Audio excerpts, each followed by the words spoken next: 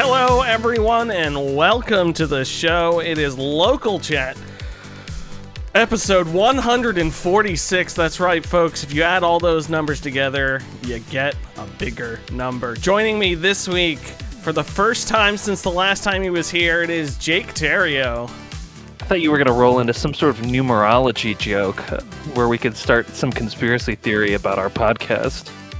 Speaking of lighting Bibles on fire, Ian Gibson's here as well.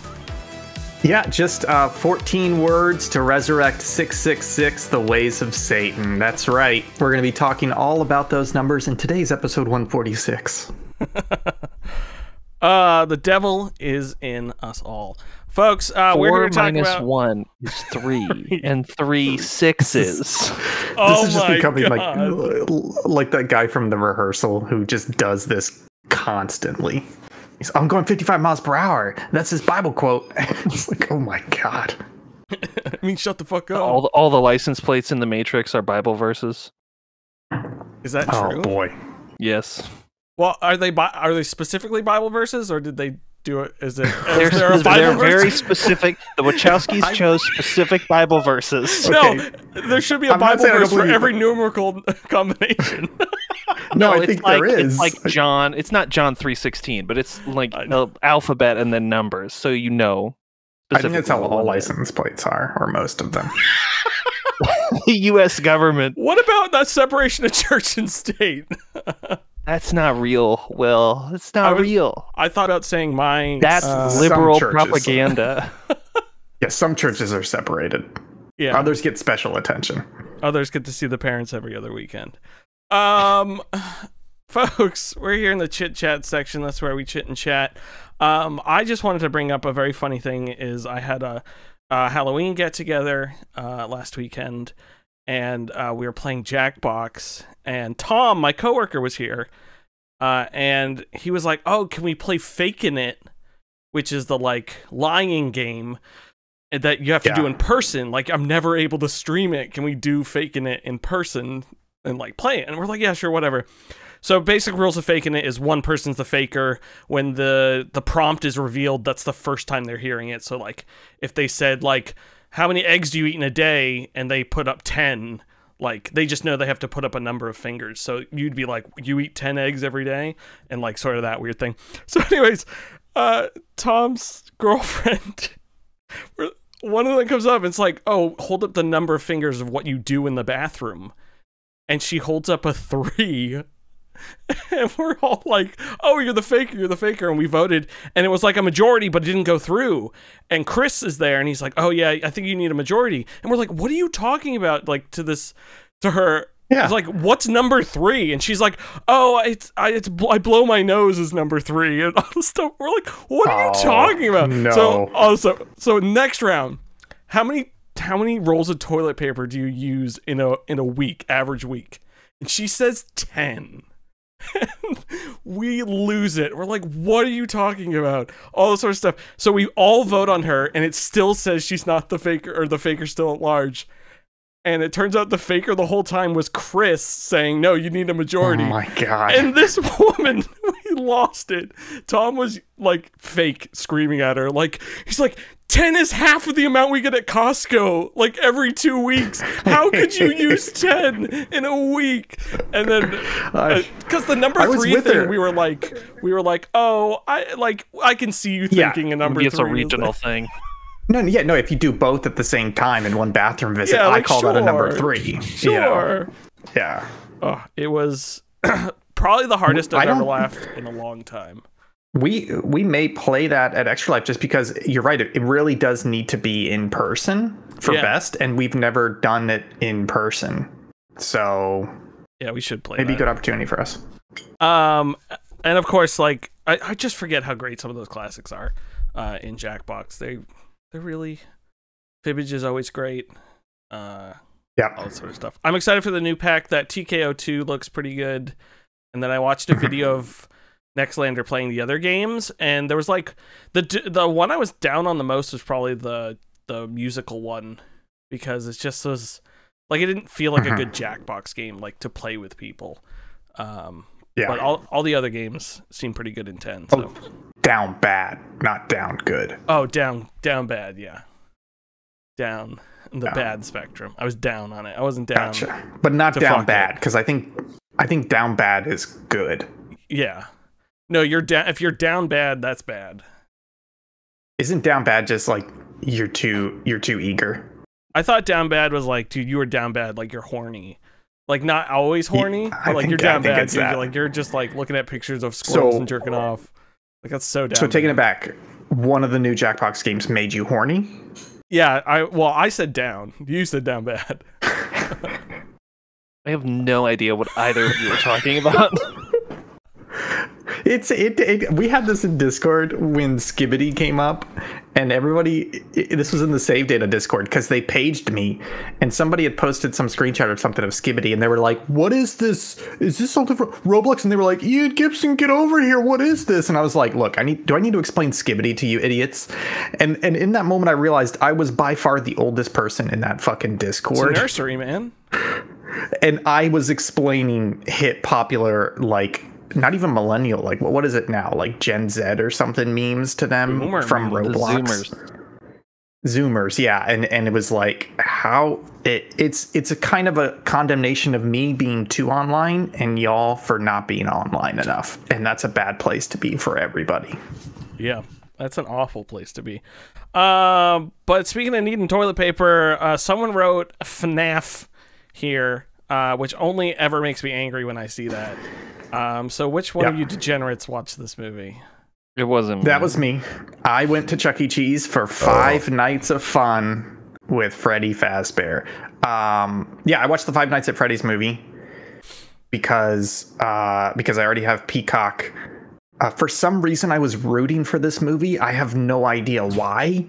I think it's because leading up to it, it felt like they were trying to be genuine to the IP and not just cashing in on it, which I think is a valid thing. Sorry, I'm getting emotional. And so I watched the movie, and the other thing was Maggie's been trying to watch horror movies lately, and I was like, I don't want to do any of that. And then she got home on Friday, and I was like, let's watch a horror movie tonight. She was like, great. And then I was like, now you have to watch a video game movie. Anyways, I watched 5 Nights at Freddy's. It wasn't terrible. It wasn't great. It definitely... I don't want to go into it too much, but it's one of those things where it's like, if you're a 5 Nights at Freddy's fan, I'm sure you would absolutely love that. I think there was a bit of a tone mismatch because this movie's rated PG-13. It's trying to be a scary movie. It's trying to be a horror movie. But it's deliberately pulling its punches because I think it knows that a majority of its audience is under the age of 13, you know? So it's one of those things where it's like, we're technically a PG-13 movie. We're Blumhouse, so we're gonna pretend like it's a horror movie. But if you happen to take your 10-year-old child to this movie because they really want to see it, you're not gonna feel like a bad parent because there's actually not a lot of like jump scares and like crazy stuff going on. And so I think it actually did a pretty good job when we think about all the fucking video game adaptations that have been happening lately, from like Halo to the Mario movie to Last of Us, etc.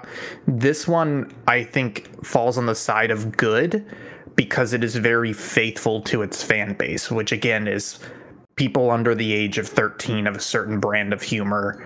And they played into that. They had like a mid-credit scene that people were freaking out about and stuff. So it's like, if you're not into that, it's probably not worth watching. It's a shame because it actually had some really good ideas, but its execution just like not good editing, and it just kept like skipping over things. Yeah, go ahead, Jake. I see you got a question. I have a question because Hazel and I, we also have a subscription to Peacock, and we're like, oh, 5 Nights at Freddy's. We watch horror movies like all through the month of October, and we're like, let's take a look at it. But the runtime was over 90 minutes, and she and I both were not. We are very hesitant of films of that nature that are over 90 minutes. Did it feel long? Honestly, no. It felt shorter than its runtime. I think it's like 146 or 150, hour 50, and it honestly felt like 90 minutes. Like, it moves. It's not breakneck, but it feels like perfectly paced. Cool. Then I think my biggest turn to it. Yeah, I think my biggest complaint, though, is that the way that it unrolled the story and the plot points, like something fucking crazy would happen. Like some plot point would be revealed or some piece of information, and there was not enough time or reaction to that plot point. There was not enough of, I'm not saying that all movies need this, but something fucking crazy would happen. And instead of the people being like, what? And then like turning to each other and being like, what? And then being like, what the fuck just happened? It was more like 2 seconds of like, huh? And then the next scene is them being like, okay, so that happened. Just taking that as fact now. Let's move on. And it's just like, there's like creepy fucking supernatural stuff going on, and it's pretty good ideas. I don't know how close it is to the plot of the game, but like the ideas that were happening, and like you know, I'll give you a little tease. This comes out in like the first 5-10 minutes. The main character keeps one of his problems is that he has this recurring dream about a traumatic event from his childhood, and so he like takes sleeping pills because like basically every time he goes to sleep he has a recurring fucking dream of reliving this traumatic event from his childhood. And it's like, yeah, cool idea. When he takes the job as a security guard at Five Nights at Freddy's, the dream starts to change and these little kids start showing up, and he realizes they're the little kids that were like killed or disappeared 20 years ago and the reason why Freddy's closed. And so he just like his recurring dream starts changing because he's sleeping at Freddy's overnight. And it's just like, okay, that's fucking weird. Like it starts exploring these really cool ideas, does not do enough depth of those ideas, does not give enough breathing room or reaction for those ideas to grow, which is a shame. That's probably my biggest problem. It feels like a solid 6 out of 10 overall. It's much higher if you're a Five Nights at Freddy's fan. It's not terrible. It's got some interesting ideas, but overall the execution is okay. That's probably it. I have an additional query because I'm also always pretty hesitant to watch a PG-13 horror movie because I feel like it's not going to satisfy my more perverse interests.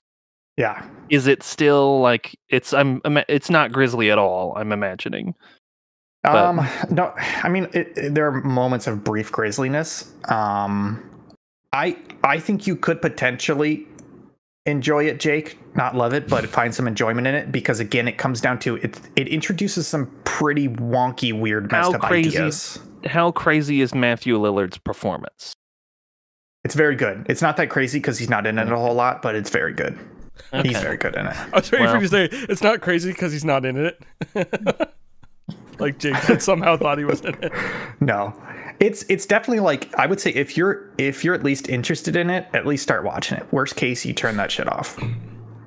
Question: best video game movie of the year? What came out? Didn't Super Mario come out this year? Super Mario is better than this. Interesting.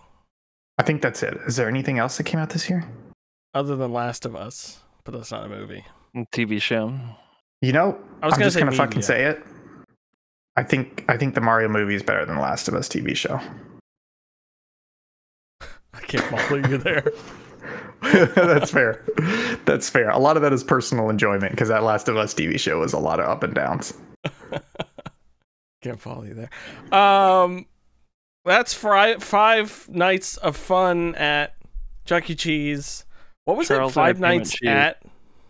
It was five nights of fun. Five nights of fun at Chuck E. Cheese, not affiliated with the movie. Honestly, if Chuck E. Cheese just embraced it, they get a lot of adults. Just switch to like the barcade model and make it horror themed. You get a lot of adults probably, but then they just be having sex in the ball pit. That's what I was saying. Like, that would be a fucking nightmare to run one of those joints because you're basically like, hey, come on in. We're going to scare you. We're going to drink you. We're going to eat you. Or you can do whatever the fuck you want in this space. And it's like, want cocaine? Oh, shit. Oh, shit. The customers are doing whatever the fuck they want in here.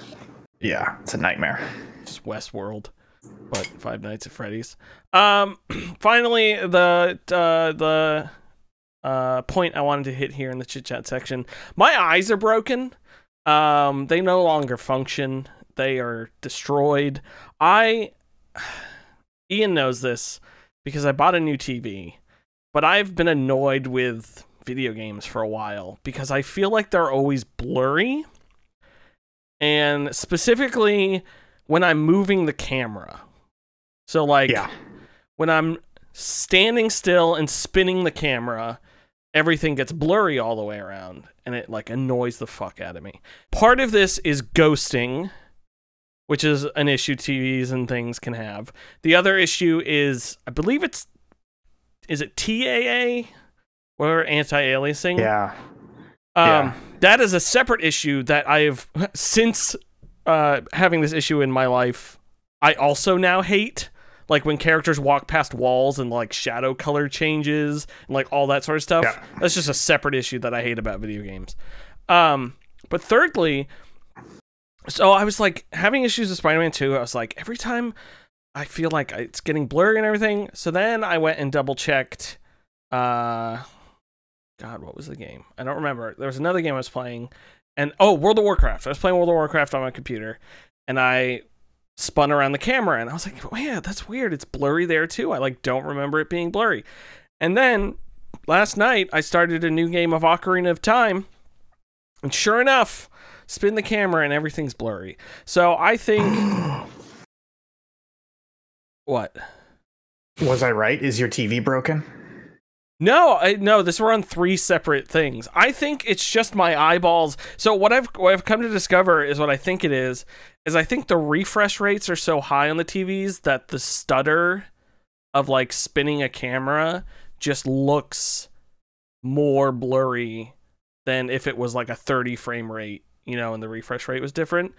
Because of the judder on TVs, and if it was a plasma, I probably wouldn't notice it.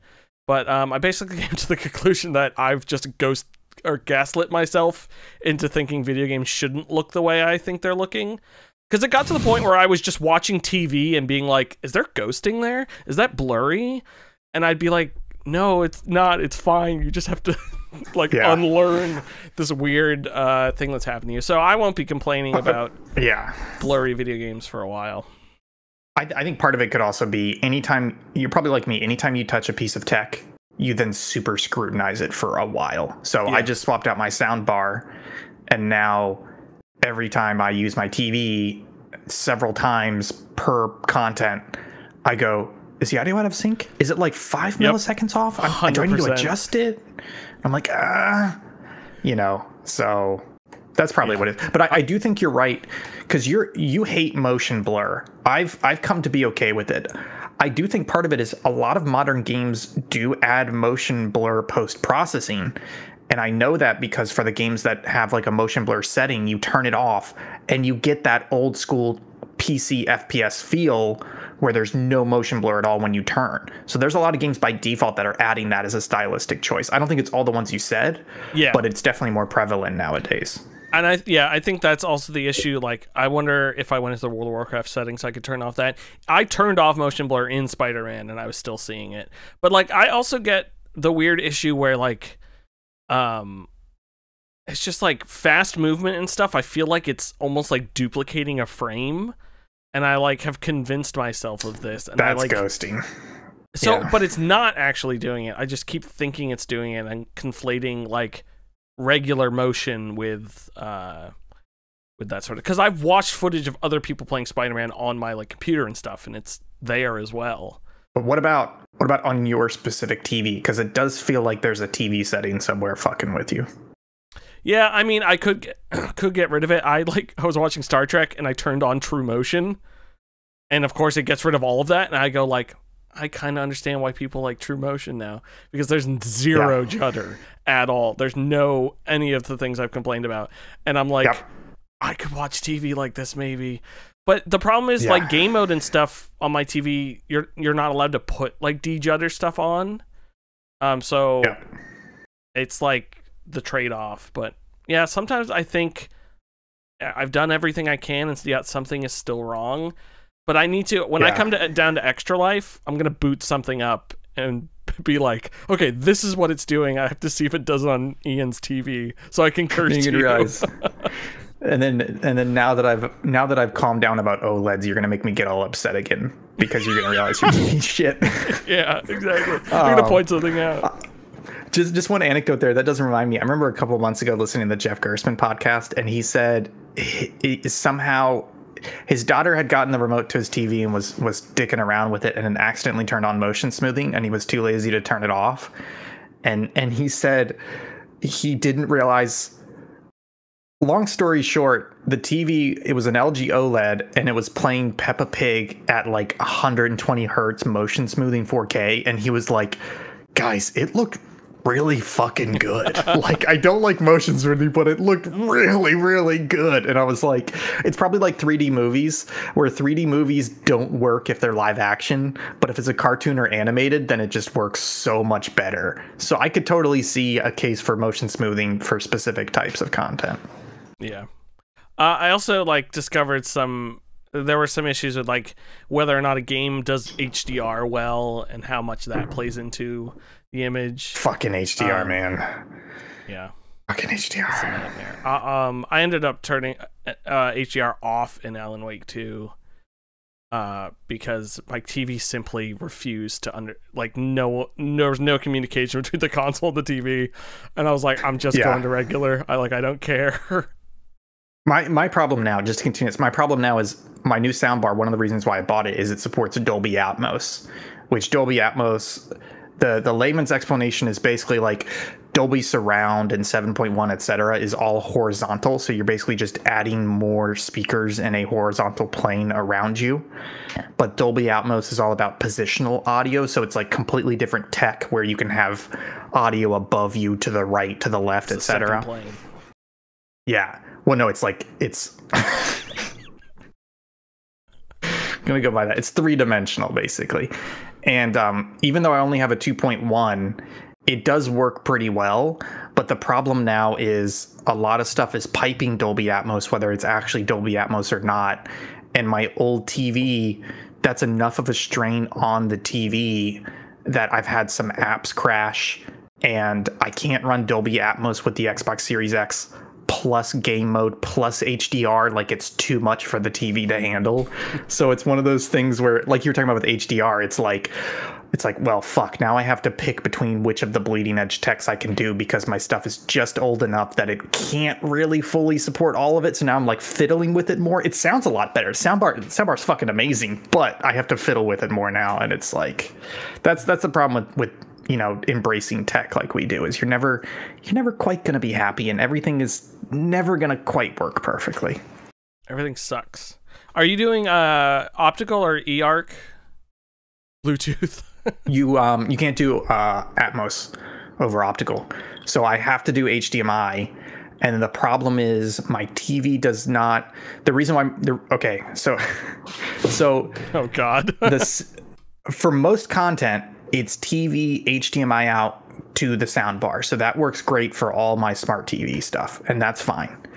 But if I want to watch a 4K Blu-ray with Dolby Atmos, it goes in my Xbox.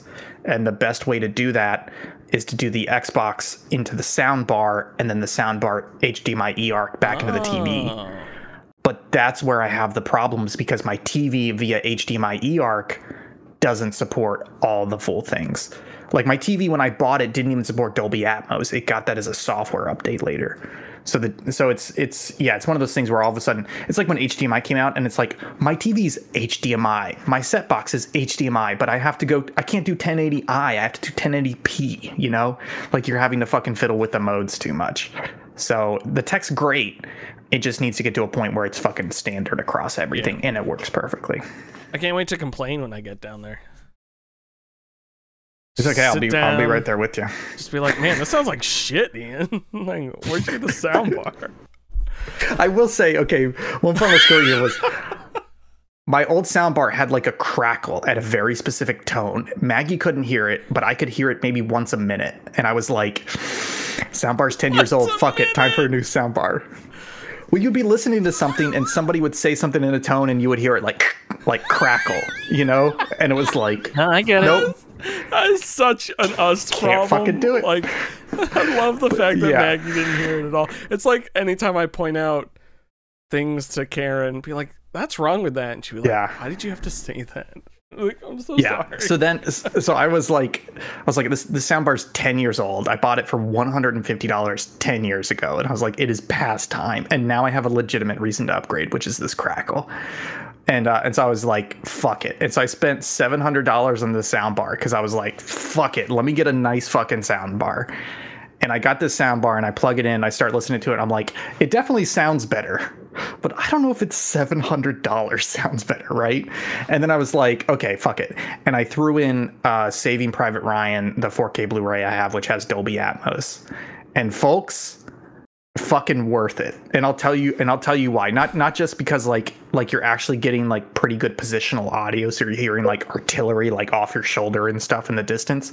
But there was this moment in the movie where you probably remember they're in a church, it's at night, and there's like these candles flickering and stuff, and they're having conversation, and it's like raining outside. And one of my cats got on the coffee table and started fucking with this piece of paper.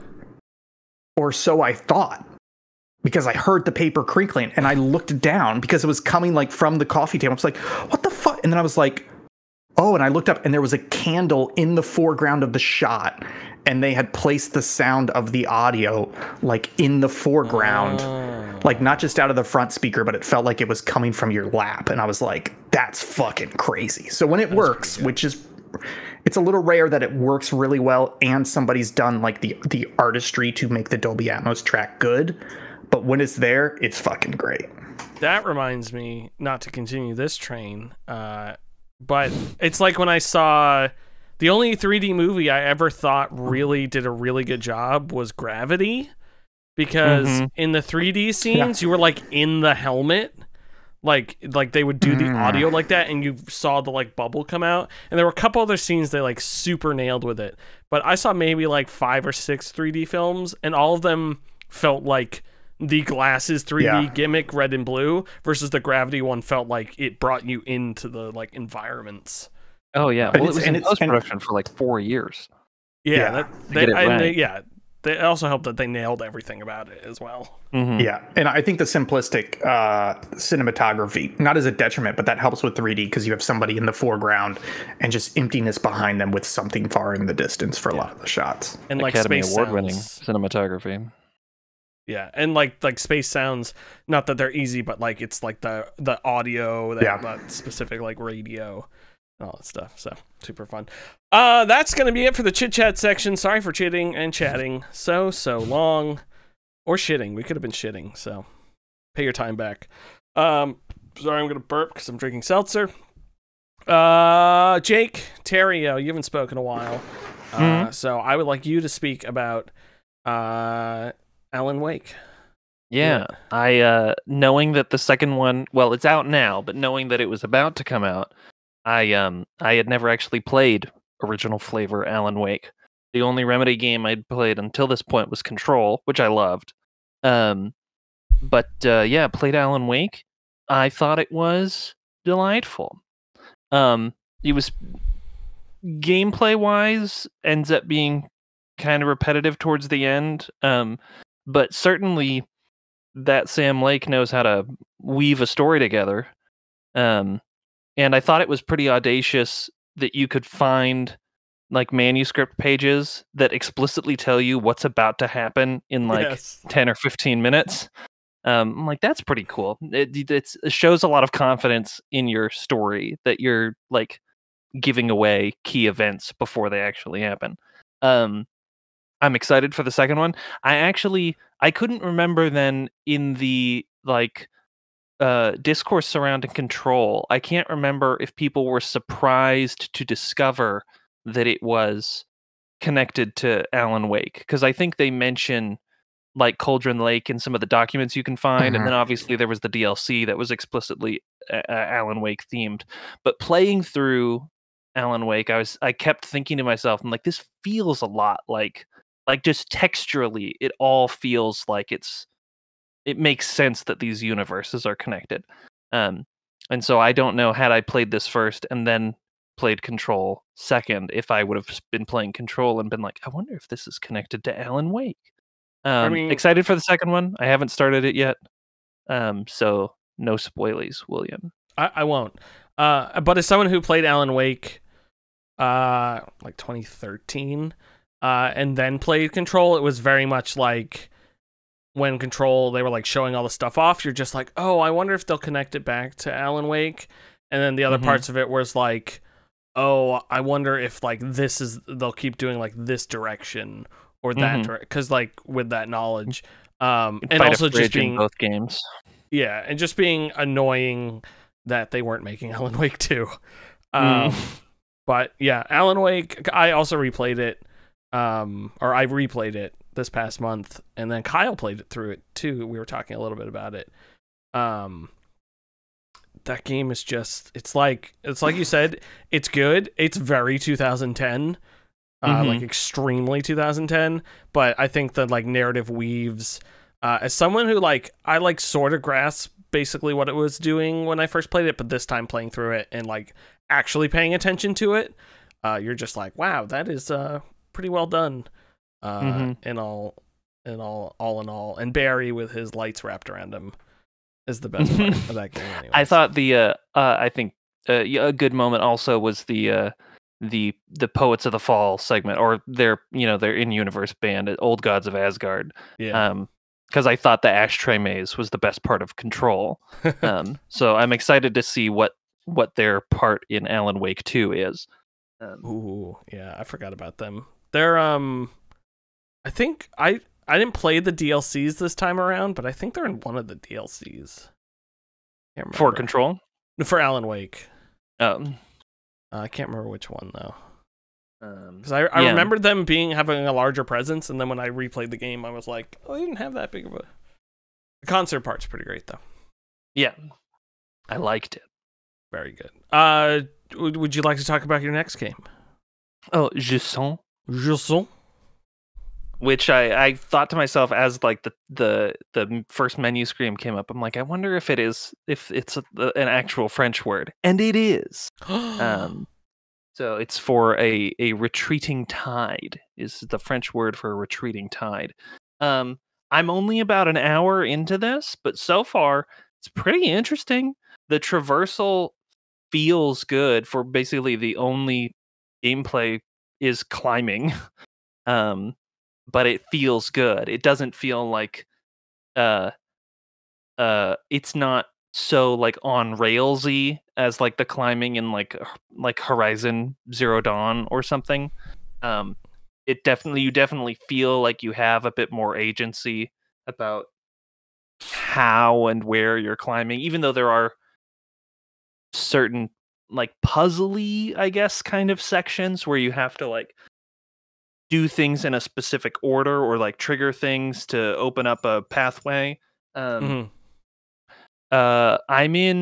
just before hopping on here, I got to the beginning of chapter 3. I don't know how many chapters there are. I don't know how tall the mountain is. But it's fun so far. Ain't no mountain high enough. Ain't no mountain high enough. We'll see if there is a mountain high enough. It's made by someone, right? Don't Nod. That's what it is. I couldn't remember. Don't Nod. Don't Nod. Shake your head. What's the meaning behind that name? I don't get it. You're only allowed to shake your head. Yeah. Don't nod, Ian. Just I just realized Don't Nod is such a terrible name that's probably the reason why I have like latent animosity towards their games and don't want to play their games. That's how bad that studio name is. Named game studio. This would be an interesting of the best. Do you think Don't Nod is the worst? No. It's my top right now. I think that game studio is the worst named game studio. That game company? That game company, sorry, that's what I meant. I don't know, man. That's so stupid. It's kind of funny. No. Or what's that stupid one that everyone made fun of? Kind of funny is bad. The Darth. That's No Moon. I thought that was a kind of a. Oh. Kyle and I know someone who works there. Like all power to him. I just don't think it's a great name. And also they should get laid off. They work there. No, just kidding. Read the room. I'm going to talk about Alan Wake 2 briefly. Let's get straight into the spoilers. Listen, you are murdered immediately in this game, and the whole thing is a dream. You find out in the first... No, I'm kidding. So Alan Wake 2, you start up the game as another character not Alan Wake, we'll call her, because she's a woman and we don't deserve to say her name. No. Saga Anderson, you are an FBI agent driving up to Bright Falls to investigate... the FBI and all the PR stuff, right? Yes. You are there to investigate a series of murders, I believe, and then as soon as you get there, there's another murder, like on your drive up. So you stop off where the murder is happening. There's an intro sequence that leads up to this, but I'm not going to talk about any of that because it's kind of cool. And you were there with your co-agent partner, who is usually the lead, but in this case, they gave you the lead. They're Alex Casey. People will recognize the name as being the main character from Alan Wake's books. However, this is not the main character of Alan Wake's books, as far as I can tell. It is just a person named Alex Casey, because Alex Casey books and movies exist in the game, because you find Alex Casey lunchboxes, which is pretty great. Alex Casey is modeled after Sam Lake, the head writer. Is he also the game director of Alan Wake 2? I don't know. I don't know. He wasn't the game director on Control. Michael Kacernan was the game director. Yeah, so I know he's like lead writer. He is the model. The voice is Max Payne, and so it is just literally Max Payne. So anyways, you like do all this investigating stuff. You go into town and everything. The cool stuff so far, because I won't get into any story bits. You have a mind palace called the Mind Place. Which for her, I believe it's just one of the rooms from the lodge they're staying in, but she like created her own mind palace. You have a filing cabinet with all your cases. Every piece of evidence gets a photograph. You hang them up into specific spots. I haven't gotten to this, but I believe at some point you can like rearrange your conclusions and play out scenes with evidence and stuff in like different places. But for right now, it's like they even have for like the lunchboxes you find in these caches, they have their own case file where you can like tack up the ones you found. It's really neat so far. So you have this case board in the Mind Palace or place. You have your map there. That's where you go to upgrade your guns. So it's literally a room you're walking around, or you can navigate it through menus. There's like a profiling space where she'll like go and like. It's not quite Sherlock Holmes, not like the investigative stuff where it's like, I see a raindrop, the underside of your shoes aren't wet, that sort of thing. It's more like, I said racially profiling, psychologically profiling. That'd be wild. It's phonetics. Yeah. Psychologically profiling people, being like, oh, she looks like she's not telling me something, let me ask about, like, guess if this is what the sort of thing is. Not guess, but it's Jesus Christ. And I think that aspect's really cool. It's the corkboard and everything. And then finally, there's been a little bit of it, but there's been some like Federal Bureau of Control references. Like you'll see something or something else, and you're just like, oh, like give it to me. Like I want this, like please. And part of you is just like, I'm so excited to like figure out like eat more of that. It's like being at the dinner table and you've been waiting for your meal for like an hour, which is Alan Wake 2, but they just also put down more of those Red Lobster cheddar biscuits, and you're like, I could also eat those too. So you're just like, you want more control, but you've been waiting for Alan Wake 2 for so long. So they really I want my cake and I want to eat it as well as my prime rib. So please let me do that. What's the tentative goatee contender? I've played maybe an hour and a half, and I will definitely add it to the Game of the Year list. It is nowhere on the list so far, other than like I've watched the first episode of a TV show, and I'm like, if the rest of the season is like this might be the best TV show I've ever watched. But so I can't place it yet, but it's definitely going on the Game of the Year list. I think y'all got to play it.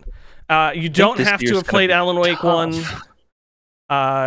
Stuff is directly connecting to it, but they like explain it as it comes up very easily. Perfect. So like you can essentially assume like they'll be like, oh, Alan Wake went missing in 2010, and then they just refer to things like 13 years ago, blah blah blah, and you're just like, okay.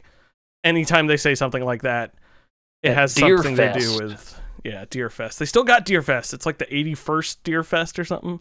Nice. I'm so excited. They put you in the town at one point, and they're just like, hey, let's just walk down to the diner, and it's one building over, and I just walked around the entire town and just like looking at everything, being like, ooh, and talking to people. So very excited for that.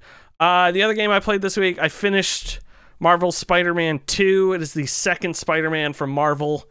They've only made 2 of these. Third. Excuse me? The third. Is it Miles Morales? How many inches of Venom did you get? Oh, 19 inches of Venom. This game was actually, I never finished the first game, and I played a tiny bit of Miles Morales. I really enjoyed this. This is the most side stuff I've ever done in a video game that I haven't 100%ed.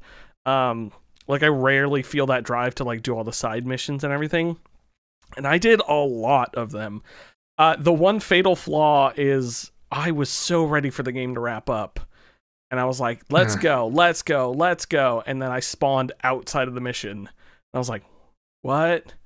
And then they added new things to the world. And I was like, what?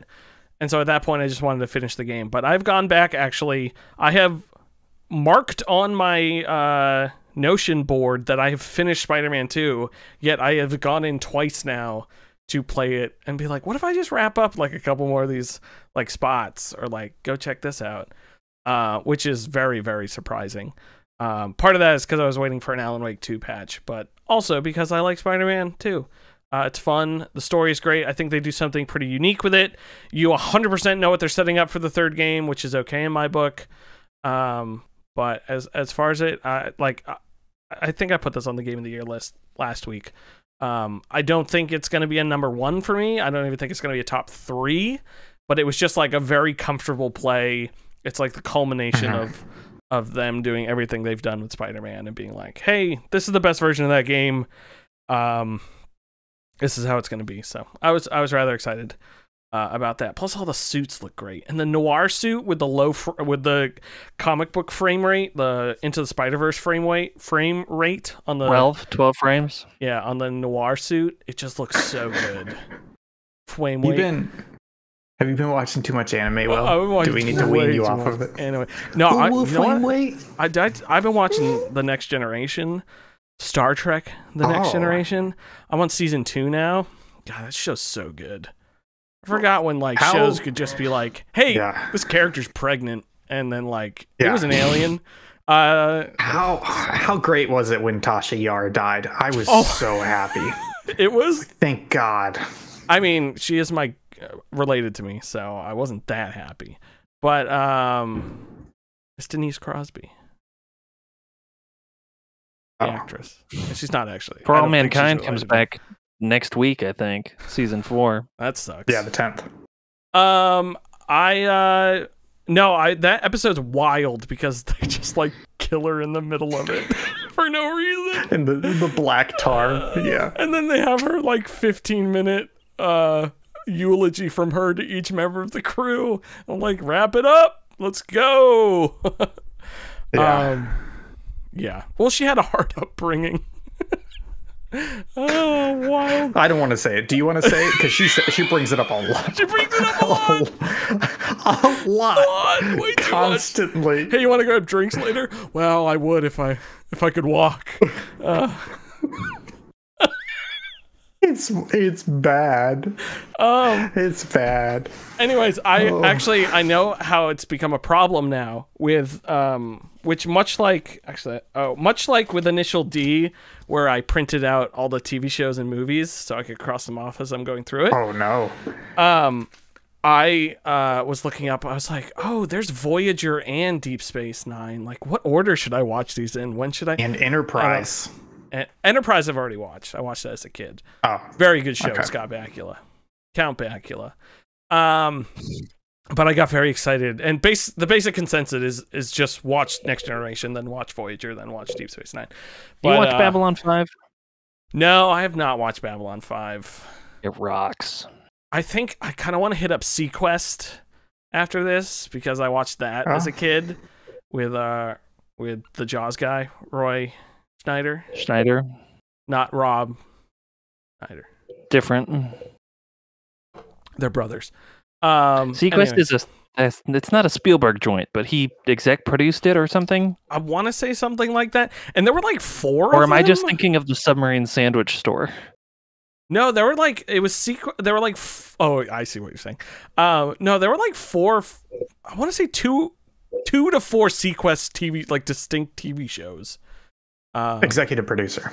I think they just like branched them out Spielberg. super quick. But they're all on Paramount Plus, and I'm just like, oh, what if I watched these bad TV shows? What if I didn't listen to the man and watch good TV shows? What if I watched my own? So yeah, that's the games I've been playing. Spider-Man 2, Alan Wake 2, lots of sequels, and lots to do. Ian Gibson. Hello. I've been playing City Skylines 2. This came out in full release last week, which is surprising because, folks, this feels like an early access ass game, quite frankly. Did you guys, any of you guys play City Skylines 1? I am not besides Islanders, city builders have not been my jam. Okay, Yeah, I'm that's not fair. A city builder guy. I'm not a big city builder either. I'm more of a dabbler. So just as an example, I started City Skylines 2 and I was immediately like, sandbox mode, give me all the money, unlock everything. I don't want to do fucking progression. Just let me fucking draw my town, etc. So yeah, City Skylines 1, very popular. It grew over time, had great mod support, big community around it, etc. But it always felt like it had some problems, some issues, some fiddliness, some wonky logic, etc. City Skylines 2 gets announced. It comes out last week, and folks, I booted that game up, and it was so laggy in the fucking menu that I was struggling to click buttons. And I have a beefy fucking PC, so I got into the options, and as soon as I took it from 4K down to 2560 by 1440, the lag went away. So it was like, and then I'm like, okay, all right, I know this game has performance issues. So I went online, went to NVIDIA, and they like recommended these settings, which was basically like medium across the board. I do that, I get into the game. The game's running 40 to 60 frames per second. Looks like fucking ass. Looks like I had anti-aliasing all the way up, and it looked like anti-aliasing was not on at all. So like at like the generic, I did. I turned it on, turned it off, turned it back on. It was like, let me see if I can explain this in a way that you will like get the same visceral reaction that I got looking at it. At like the default zoom level of like your medium zoom, you're looking at your town from above.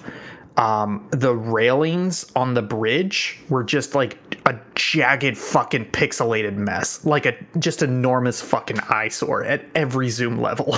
Like it's just an ugly ass fucking video game because of how unoptimized it is, and because apparently the graphic settings are just doing fucking nothing. So it's wild. Like it's not like the first game looked amazing, but it's to the extent that you can't. The game is like an eyesore almost. It just looks really bad. So anyways, the actual gameplay itself is pretty much the same as City Skylines 1. Now, I know there's people in the chat. There's thousands of people watching. I know some of them have played the first game and they're yelling at me saying this is completely different. But it's pretty much the same. It's like you have these demands, and the demands are basically like people want more houses. And then you're like, okay, I'm going to go over here. I'm going to paint a zone, and then they're going to magically build houses there. Oh, people want more commercial buildings. People want more retail. People want more industrial, and you're just like painting zones, right? It just still feels like it's not really it doesn't feel like a good city builder, because as much as I want to be like, I want to build the city, I'm at the base level. The main gameplay loop is I'm just reacting to this bar chart. And if the green goes up, then that means build more houses, right? And it's not like build more houses as in I'm like picking houses and designing them. It's like, no, I have this street and I just paint the side of the street green, and then construction shops show up and build random houses. So it's like a combination of, they have these like nebulous demands in place that are, and they throw some numbers at you, but I know based on TikTok videos I've seen that the numbers don't actually correlate to anything. They're just magic fucking numbers that they're coming up with.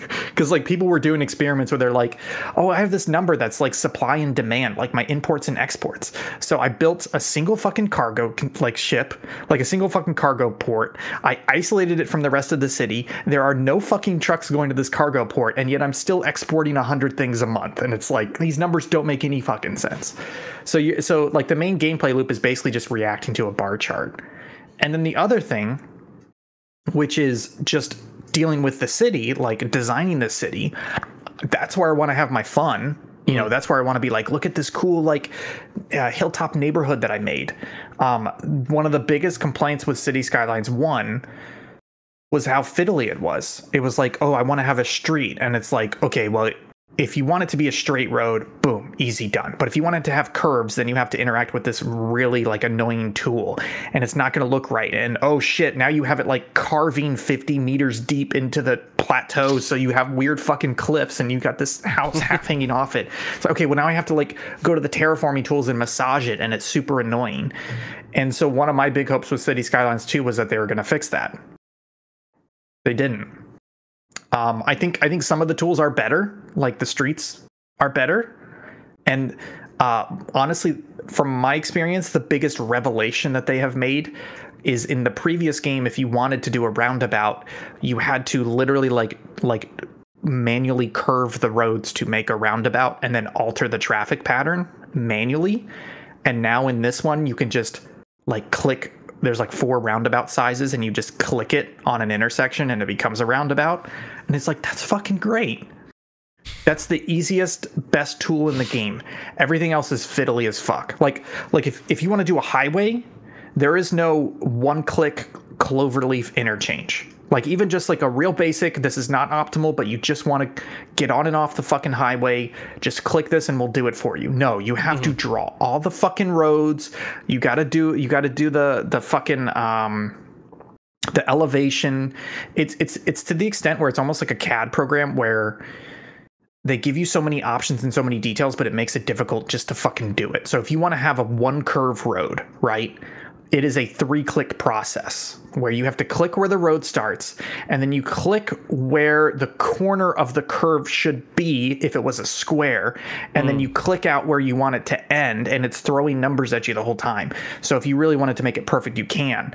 But for me, I'm like, this is a fucking video game. Why can't I just click and drag a fucking curved road, right? Like, let me just like literally draw the road on the terrain that I want. That's good enough for me. The game engine.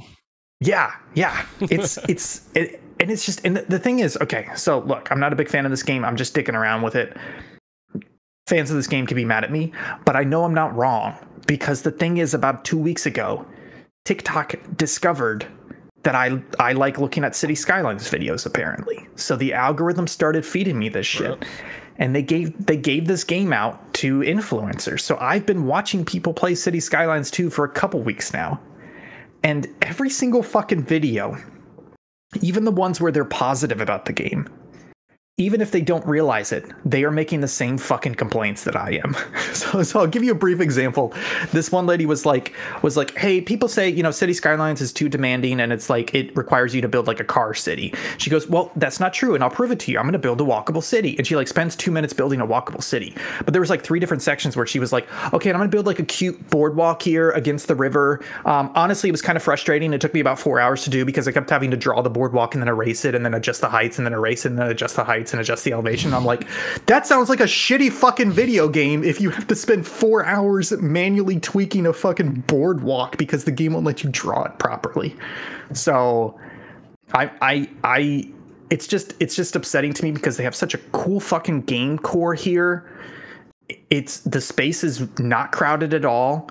City Skylines 1 by far was the top tier of that space when it was out. And all they had to do was fix these problems that people have had for years with the first game, and they barely fucking did it, and at the same time they made it run much worse. And it's pretty upsetting. I don't know. Am I out of pocket over here? Can you gerrymander to stay in power? No, honestly, I don't think there's a political element at all. You could do like you do certain things where you're like, oh, tax benefit for people who recycle to get them to recycle more, but there's not like a political element. Fuck them.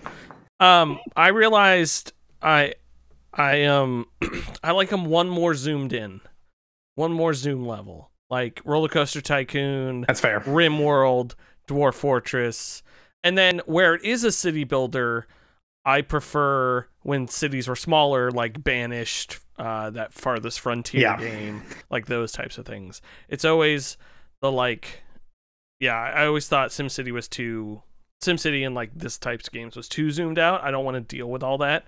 I just want a little bit more zoomed in. The other thing I was going to say is every time someone brings up a city builder, I remember the SimCity thing of the guys talking about how they had to remove parking lots from the game because the maps would have to be too big to include parking lots for to be realistic. To be realistic. Fucking honestly, the thing that pisses me off about City Skylines too, one of the many things, is that everybody fucking parks on the street. So the streets look fucking ugly because everybody keeps parking on the street. And I'm like, you fuckers, I can see your driveway. I can see that you have a garage. Why are you parking on the street in your beautiful neighborhood, you idiots? I feel like you're what my neighbors think, because my landlord, while the first floor is being renovated, he's like, oh, you can use the driveway if you want to, and we only use it like in emergencies, like if there's nowhere to park and stuff like that. So I feel like my neighbors now think I'm the asshole who doesn't always park in the driveway. And it's just like, oh, it's just sometimes. Yeah. Nightmare. Yeah. So anyways, the other game I've been playing is... Before you say it, there's an acronym here. Yes. And I want to know where it goes. I was trying to figure it out for like a week now. Like I keep being like, what the fuck is this? And all this stuff. What is the acronym for folks at home? Acronym. Well, I said the acronym like 5 minutes ago, which is why I know what it is now. But I don't think you did though. Oh, I don't. The acronym is SJWS. Yeah. So I thought it this whole time I've been trying to come up with a thing. And then I was like, oh, SJWs. And then I was like, I don't think that's what it is. I think it is something else. So yeah. Should we guess? Should we try to guess what we think it is? Well, I think you guessed. Jake, do you have a guess? I have no idea. I have no clue. I'm so happy I did it that way, because that's the only like bit of enjoyment I will get out of talking about this game, which is Star Wars Jedi Survivor. Oh, it's that you got it backwards. Star Jedi Wars Survivor. Yeah. So now here comes the boring part where I talk about this boring ass video game. So I played like 2 hours of this game because Jake and Kyle are super high on it. I know it's on the Game of the Year list, and I got it on sale a couple months ago, and I was finally like, I'm ready. I played the first game. I played a couple hours of the first game. I'm like, this game's getting good reviews, and apparently they fixed the performance well enough. And I started playing this game, and I don't like this game. And half of it is, I think there are things that are objectively bad or poor in it, but I think the larger portion of it is subjectively. This game is just boring as fuck to me. Like, it just feels like it's a well-done Metroidvania, but in the way that none of it is exceptional. None of it is interesting to me, which is wild because I'm a Star Wars fan and I do enjoy Metroidvanias, and the game looks gorgeous in parts, and I don't know, this game's just doing fucking nothing for me. So my background, I played like the first 5 or 6 hours of Star Wars Fallen Order, Jedi Fallen Order. Fallen Order. Was it really Star Wars Jedi Fallen Order? It was fucking game titles, people. Will, you didn't like the first game either, right? The first time I played it, I didn't like it, and the second time I played it, I made it further before realizing I didn't like it. But I made it significantly further the second time. So I got through the Coruscant section of Survivor, and then I got through what is either the first half or basically the first playthrough of the next area, which I believe is called Citizen Kabuto or Kanto, whatever that planet is called. Koba. So that's like Koba. Yeah, that's like the first 2 hours probably, and more than enough to show me that, like, Okay, let me talk about the objective stuff that I think this game does poorly, and then maybe we can melange into just the why don't I like this game? I'm sorry, I just don't want to I don't know. Blaze past your giant Citizen Kabuto reference. That was incredible. So anyways, this game's a little weird. I want to hit on the performance real quick because I'm not having the performance issues people were having previously, but there's an option for this game to run at 30 FPS or to run at 60 FPS, and it feels like this game is not meant to run at 60 FPS. Because when you run it at, I played on the Series X. Okay.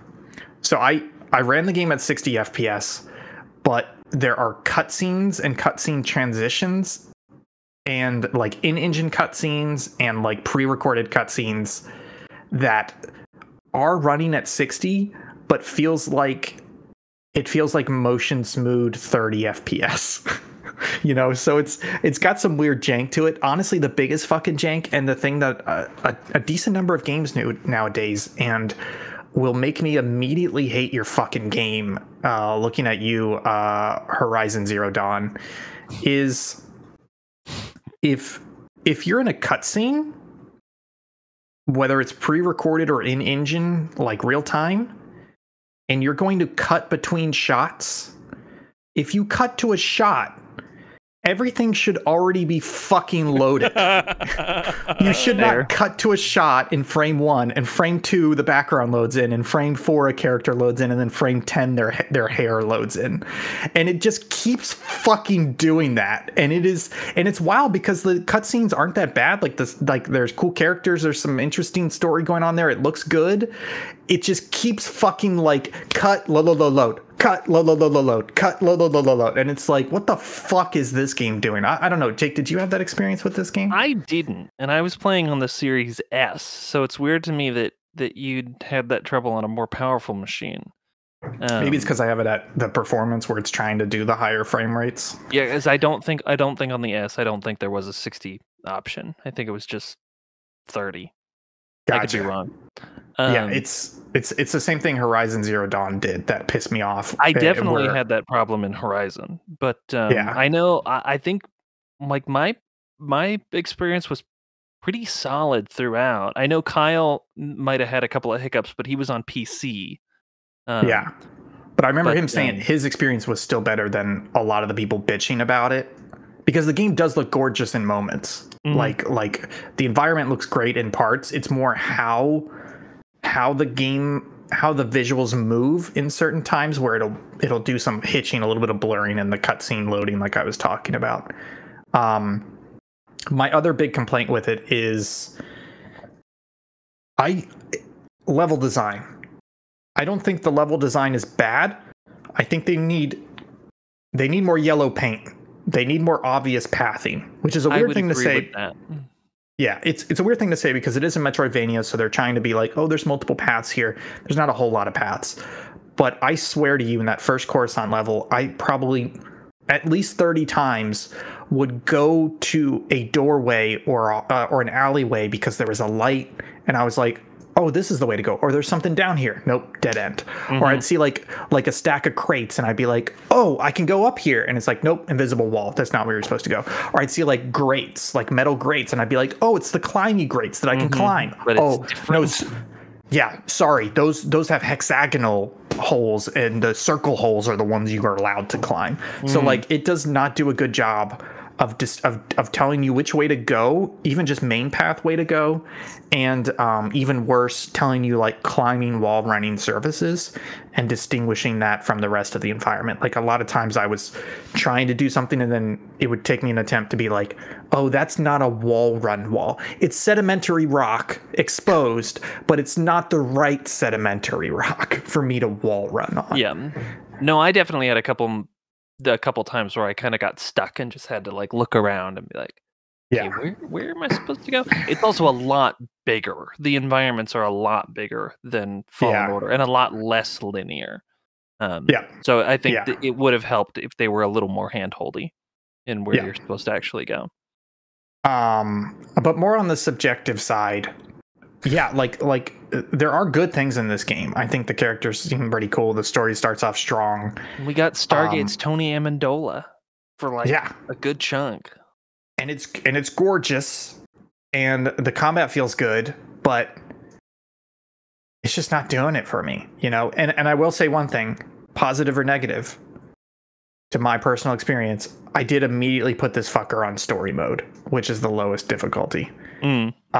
Because playing through that first game, and the first game wasn't challenging to me, but playing through it and being like, oh, this is enough of a Dark Souls game, and I don't really want that. Like, I'm a Jedi, I just want to fucking slash through people, you know? So I put it on story mode, so I'm not getting a difficulty challenge, but I am still, you know, getting through the combat and stuff. It's just, there is something about this series of games, now 2 in a row, where it's like, it's well made, but it's not doing anything fucking special enough to grab me. You know, and what really frustrates me is not the game. It's that as a critic and as a person who loves to nitpick shit, I can't put my finger on the 1, 2, or 3 things that I'm like, that's the fucking problem. That's why I don't like it. And so I gave it a solid shot, y'all. But it's just, it ain't doing it for me. What was the what was the hour count? I don't know, I'd say probably 2 hours. Like, 2 or 3 hours. He's got my Xbox profile up. I know he does. What was it? Oh, no, I don't, but that's actually a genuinely good idea. I'll pull it up right now. No, I was just sticking to the under 3 hours rule. Is the usual Ian Gibson, I hate this game. I will say, I know this is maybe a different problem, but the story, you've gotten to like the end of the prologue and the story's about to open up, if that was something that would tantalize you or not. But I understand, it was good. Wanting it to kick off earlier than that. Yeah, I'll go ahead and I'll spoil the opening, which is basically like, you're doing this big heist, you're with your crew, right? And by the end of the fucking Coruscant, like, most of your crew's dead. And you're just like, fuck, I just started to like those guys. And it's like, okay, well, now you're a survivor because it's down to like you and one other person. You're just like, okay. It's a strong story opening. Just ain't grabbing me, you know? 2 hours, 14 minutes, sir. You spent in that video game. That's enough. That's enough time. That's enough time, folks. Ooh, City Skylines, 4 hours, 21 minutes. You were working on that boardwalk for a while, weren't you? How'd it come out? Purdy? What the fuck? It came out okay. I made some nice interchanges. I did start on the archipelago map, so it's all these little tiny islands. I'm sorry, you want to hit that word again? Archipelago? Is it not archipelago? Archipelago, that's what it is. Anyways, my archipelago map. Archipelago, fuck yourself. How about that? And I got to the point where I was like, okay, I want this giant fucking nuclear power plant, but it's big. So I like built a highway bridge over to this other island just to put the nuclear power plant and all the water and sewage treatment processing around it. So it's just like my big like utility industrial island, and it's completely separate from the city, so nobody's complaining about noise or pollution. I was like, that's cool. That's cool. Better or worse than Starfield? Wait, better. Space Airlines or Star Wars Jedi Survivor? Oh yeah, which Star one? Wars Jedi Survivor. Oh, I'm sorry. What the fuck am I saying? Better. Both are better. So Starfield's just a fucking broken mess of a game. I'm just saying, you spent 10% of the time in Star Wars Jedi Survivor. Yeah, but I probably have spent less time in Star Wars Jedi Survivor than I did in Starfield. But it goes back to it is a very well made game. It's just not hitting for me. Yeah. Starfield is not a well made game. Period. It hit for you. No, it didn't. It was more abusive. It kept hitting me. My playtime, I didn't 100% Star Wars Jedi Survivor or anything. I did 31 hours, and probably 1 or 2 of that was my gameplay capture for the video I made about it. So probably like 29 or 30 hours to complete the story. Yeah. I mean, it only took me about 2 hours. So to be done with that game, I finished. And I saved a heck of a lot of time by just realizing it was not for me.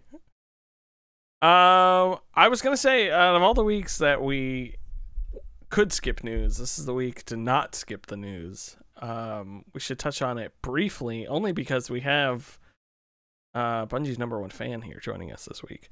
No, Destiny. I know. Let's Sure make you a have a Bungie distinction.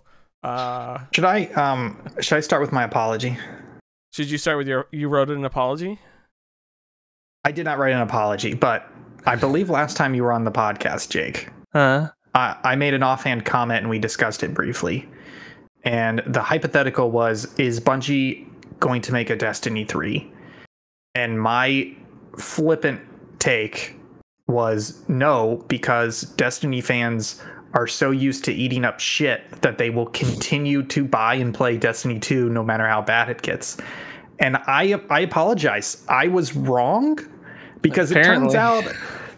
it turns out you can keep putting out a shitty game for years and years and years, but the moment you do too big of a layoff of beloved people in your industry, your fan base will turn on you, because that's what happened. Who knew? Who'd have thunk?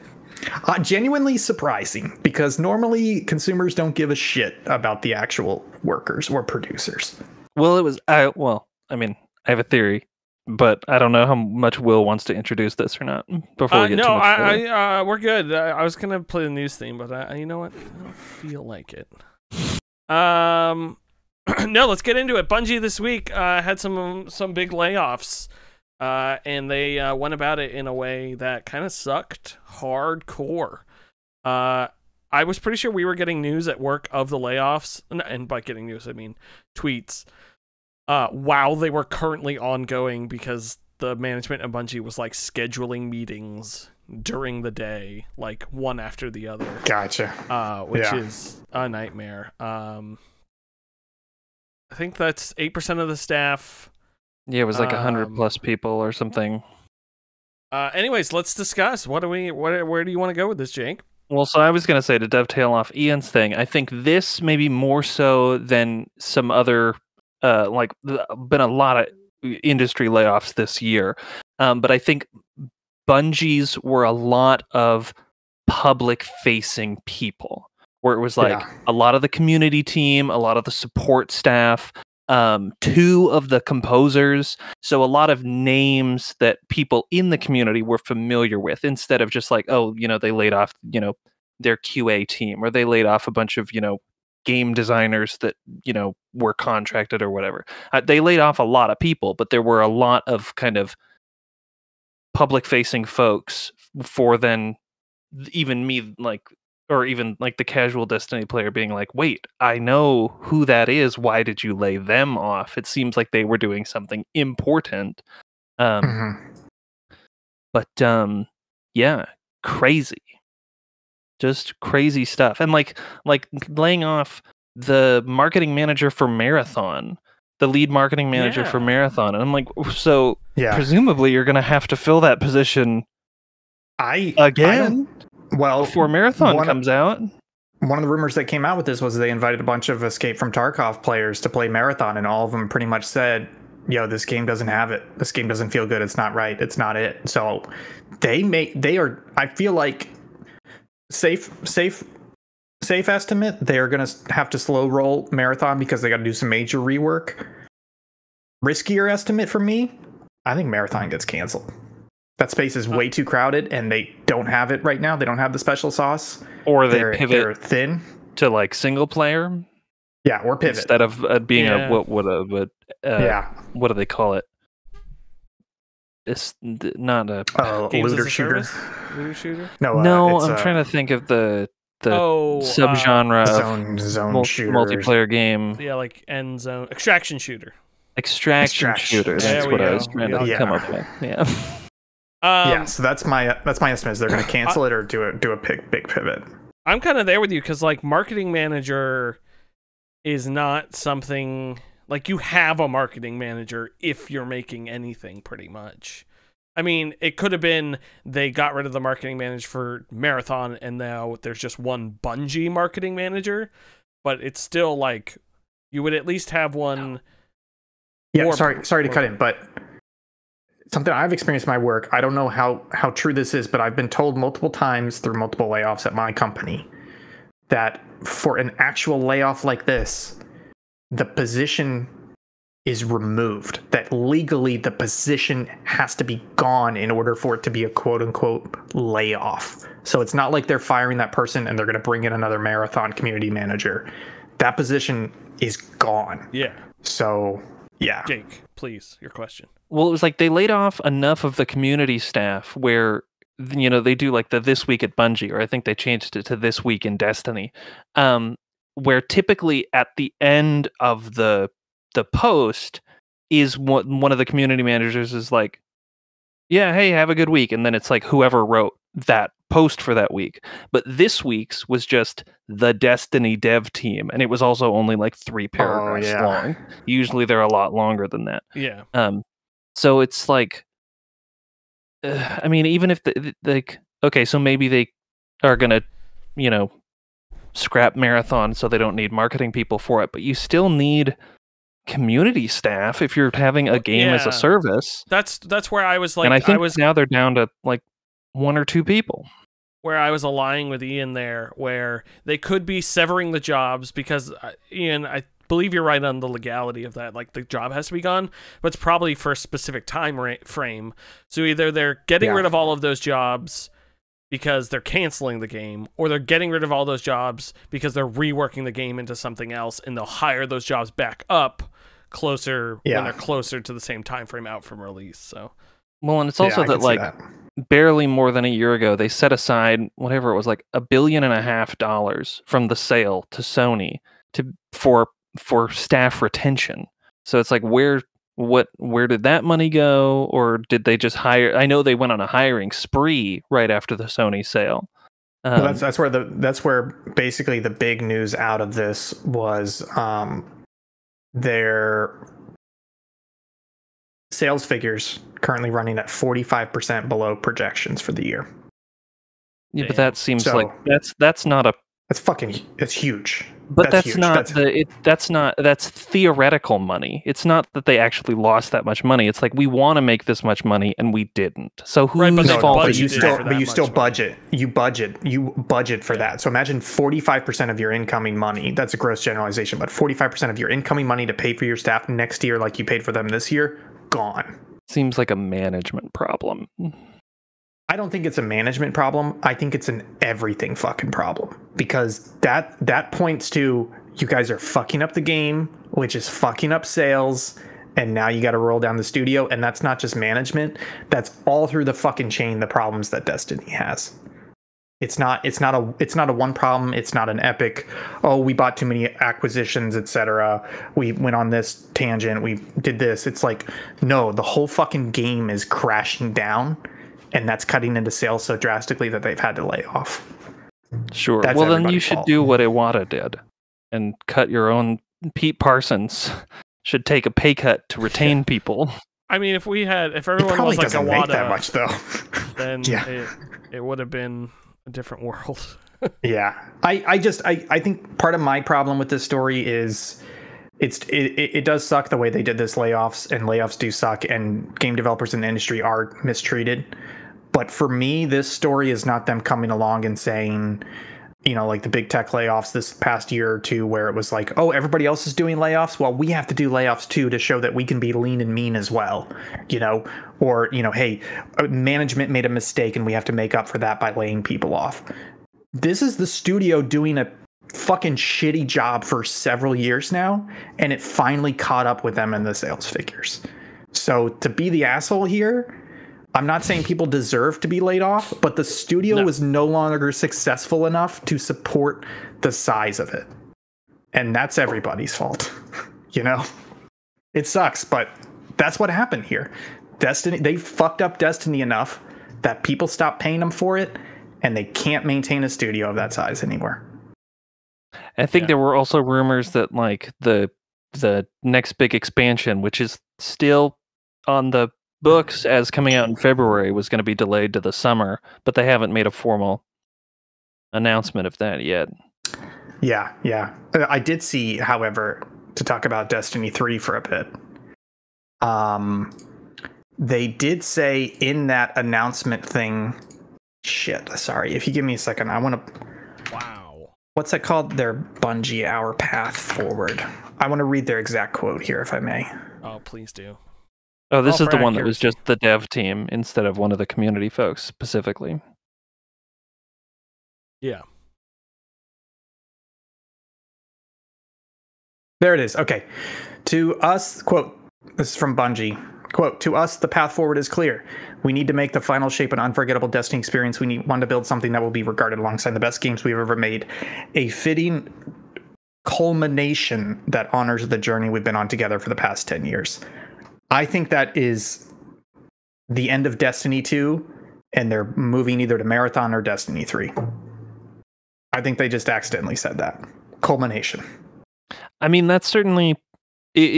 that would require them backtracking on stuff they said in the Final Shape showcase, which is not obviously impossible for them to do. They could easily just be like, oh, we thought too far ahead and we can't actually do that. Because they've talked about that they'll just have episodic content after that.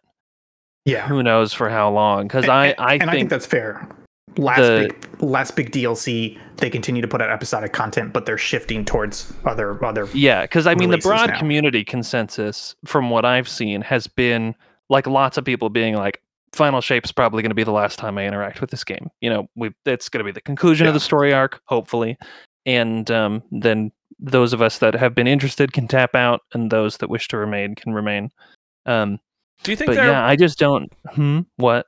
I was going to say, do you think that they've been panicking about that for a while? Like, I'm certain they have, especially with how poorly received Lightfall was. I only mean that they accidentally are like, gave people the out point in 10 years of Destiny 2, and now they're reaching it, and they're like, oh, whoops, we gave all these players the idea that I just have to make it to this point and I'm done with Destiny 2 forever, and now they're like, oh, that point's coming up, how many players are we going to lose? Yeah, because in 2014 it's this big grand 10 years of storytelling, and then at year 9 and you don't have something big to follow up, like what are we going to do?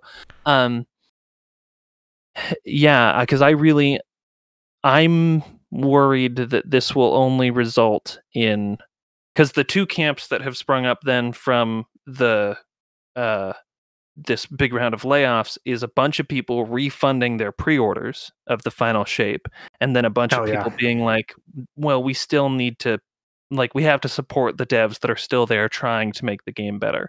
And I just feel like that line is going to keep going down. And like, I really would like Bungie to succeed because I have an emotional investment in the story of the game, but I wouldn't be surprised if they just pull the plug after Final Shape. It's like, that's it. That's the one. You want my hot take here? The hotter take. Your hot take. I think Bungie's gone within 5 years. Destiny's dead. Gone. Destiny's dead. It still lives, but Destiny's dying. I don't think they can bring it back. Marathon does not look good. Not getting good early reviews. I mean, good early rumors, and it's a super fucking crowded space. Very competitive. I think it's going to take them 5 years, and they're done. Is there a Sony-owned property that could be handed off to them to keep them going? I don't think they would take it. Because they do have some control as part of that Sony deal, I believe. Do they pivot to being an entertainment company? Because that was part of the whole Sony acquisition, was Sony being like, there's a lot of rich storytelling opportunity that we can manifest in other types of media. No. I could see the Bungie name, but that whole studio would be Bungie Publishing. It's not like they would say, okay, rehire, switch out half your people, you're now a movie studio. They would just take the name. So it pains me to say this, but honestly, I don't see, Bungie's got to do a huge fucking pivot. Otherwise, they're gone in 5 years. They've got something else in their incubation team right now that hasn't been announced. I have no idea what it is. Yeah, that's got to be not even pre-production. That's got to be concept art phase if it's after Marathon.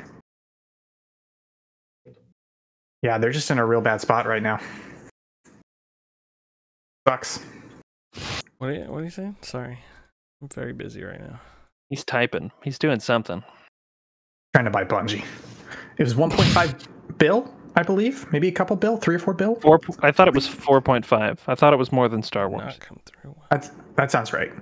We got Extra Life coming up in 3 weeks. We could do it. Raise 2 money weeks. to buy Bungie.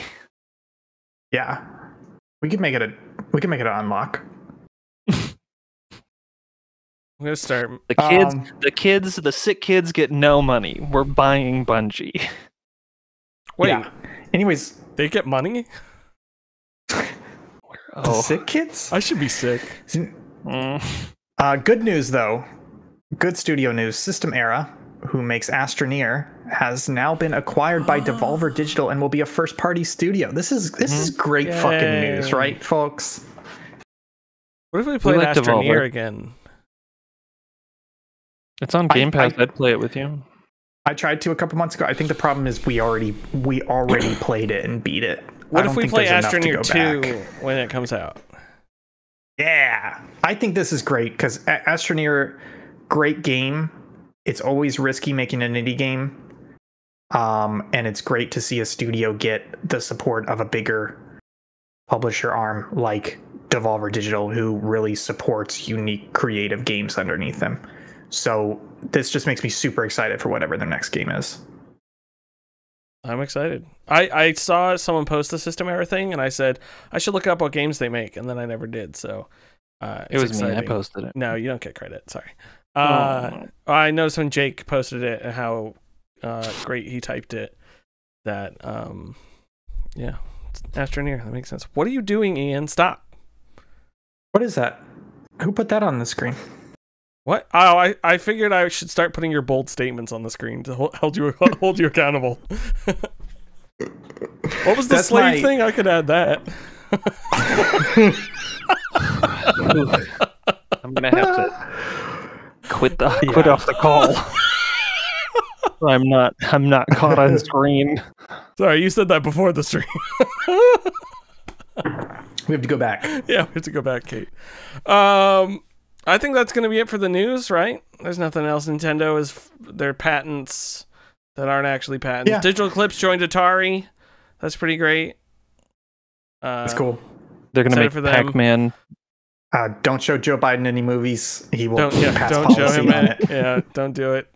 He's so old. And Sega has created its first super game. It's Sonic let me Dream just say Collection. This. Sega, they've teased before about their super game, which is basically multiple cutting edge, like it's like a giant Super A AAA title, too. IP, etc. It is on track. It will be released by March of 2026, and the budget is rumored to be over $800 million, making it the most expensive video game ever made. So many monies. Oof. I don't know what the fuck this is going to be from Sega. Bigger than Star Citizen? It's wild. They ship you an actual Sonic. No, wait. I'm sorry. I think Star Citizen is more now. More than $800 million? Yeah, we bashed it the other week. That was my favorite part about having Jimmy and Kyle on that episode, is they both play Star Citizen and both hate Star Citizen. It was a wonderful conversation. And that's when I learned that I had funded it more than 10 years ago. Yeah, I'm sorry, Jake. Star Citizen's at 600 million as of August. Hey, I thought it wasn't that high, but that's still a lot of money. Still high.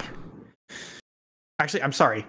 I believe that's 600 million for its funding by backers.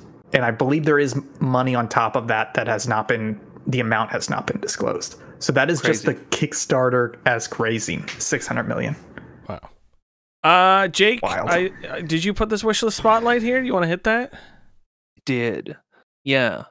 Mars Tactics, a little real-time strategy, or hold on, I'm loading it in. I want to make sure that I'm not saying it wrong. Yeah, it's just a little tactics game with 3D art by friend of the channel, Russell Sullivan, who we all met in Iceland. Oh. And I didn't know he was working on this. Yeah, all the little drop ship I know, and some of the building units. I can't remember. I talked to him briefly about this. I can't remember if it's all the 3D art or most of the 3D art, but definitely some of the 3D art. Yeah, I like a little sci-fi tactics game, and it looks very neat. One of these guys has guile hair. It's pretty good. You can, like, the terrain, some of the terrain is destructible, so you can like throw a grenade and it'll create a little pit, and you can use that for cover. Cool stuff. Levolution. Yeah. This does genuinely look really cool. I'll make sure to... I've been trying to, per Halucha's request, put these games in the description, and then tweet the when I put it out on YouTube, tweet the developer, because I did that with one of the games I came up with, and they like retweeted everything. I was like, you know, I failed to realize as a indie developer, they probably like when anyone is talking about their game. So might as well start it seems like it's getting published by the same publisher of the another upcoming wishlist spotlight game, Falling Frontier. Yeah, Mars Tactics. Check it out. Excited. Oof, looks cool. Great. Cool. Very happy. Yeah, it was fun. Sorry, cool. I felt bad. I spoke over Jake's line, so I'll get you the uninterrupted cut of that, Jake, so you can put it in your video.